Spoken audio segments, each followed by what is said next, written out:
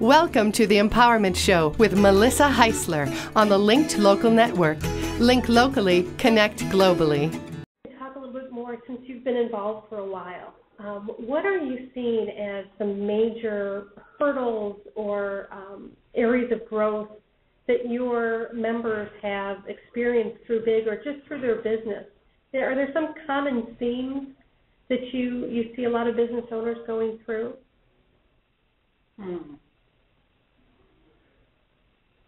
I think in a lot of ways, it's for women especially, it's finding the confidence. And sometimes in our minds we think we don't have a support system, and really it's that we just haven't fully articulated what the dream that we have is. And so it's hard for other people to support that. And B.I.G is such a supportive group that it encourages people to bring that dream out and talk about it. And once they've articulated it, once they've actually said it out loud, it's a lot easier to follow that path, especially when you know, okay, if I have a question or if I stumble, it's okay, and it's okay to ask for help. It's okay to seek out the answers through another resource. I don't have to try and figure it all out myself. Mm-hmm. I think those are two really good points.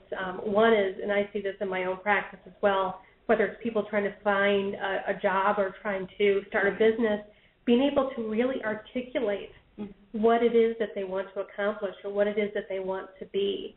And I don't know if it's because we think too small or think that we can't be something, or it's that fear of actually putting it out there. But there's such a power in actually making a statement or putting it in writing that this is what I'm going to accomplish. And it's right. It's the start of your pathway to be able to put that out there. And I think it's important too that people can't help you if they don't know where you're going. I always talk about a networking event that I went to, and this guy shoved the card at me and goes, "I'm a financial advisor." And I said, "What am I supposed to do with this?"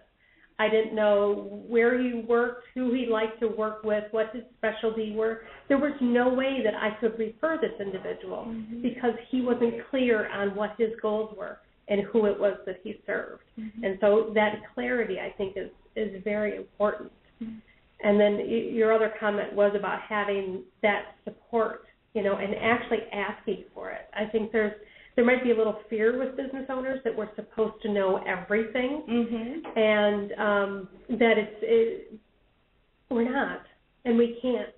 So it's important to have those people around you who can truly, give you feedback in areas you're blind to. We kind of talked about that before we got on the air, that, you might be good with numbers and somebody else might be good with words.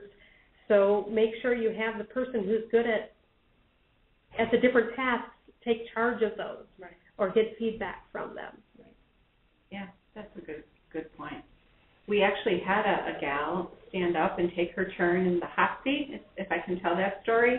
This was several months ago. She's a real estate agent, and she's a broker, and she's on her own. She doesn't work for one of the big names. She's on her own. And she got up and she basically said, "I want to bring my business to the next level. These are a couple of the struggles I'm having." And we had about 22 people there that day, and everyone participated in that conversation.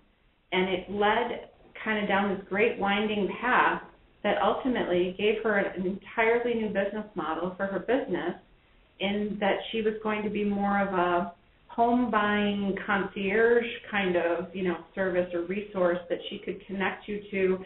You're buying a home that needs new carpeting. I've got a great person for that. It needs a new roof. I've got that, painting, whatever. She was going to, at the end, basically the idea was to have this pool of people that she would have as like certified, companies with which, she could recommend folks work with. And that can be what takes her to the next level. And it was amazing to watch how everybody almost was at the edge of their seat wanting to take their turn to share their idea for her.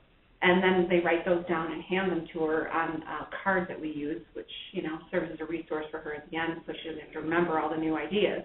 But I felt inspired by that conversation because she left with a lot of good ammunition to move forward. Join Melissa Heisler next week right here at The Empowerment Show on the Linked Local Network. Link locally, connect globally.